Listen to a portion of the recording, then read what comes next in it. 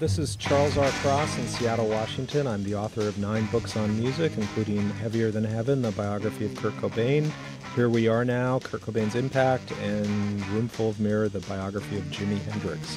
And here's my unappreciated album, The Sonics. The Sonics were this band that when I first became a fan of music, everybody I met in Seattle said, you got to listen to the Sonics. Now, I was a little too young to see this band. They began in 1964 out of Tacoma in Seattle, and they were what many people now call the first proto-punk band.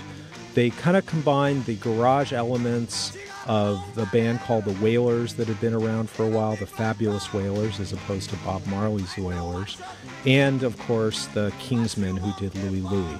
So the Sonics put out their debut album in 1966 and included songs like The Witch,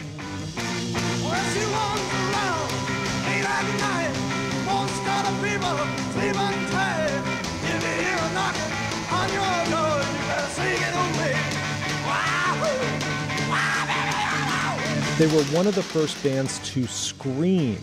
The joke about the Sonics for years is that they took studio speakers and poked holes in the speaker cones with pencils to kind of give distortion beyond what they could get with any of the things that were around at the time.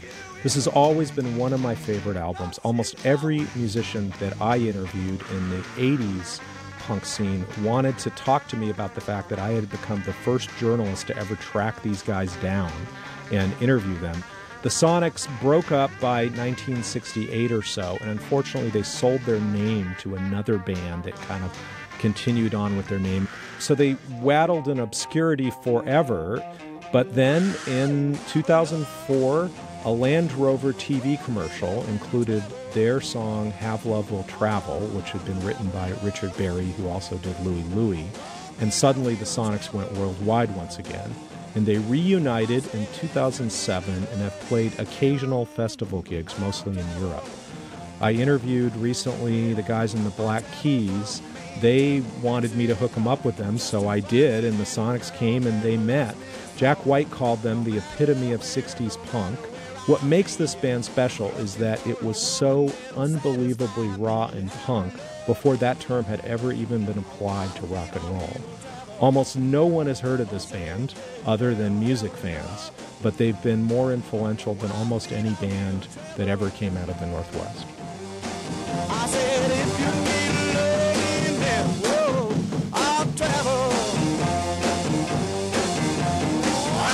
That's music journalist Charles R. Cross.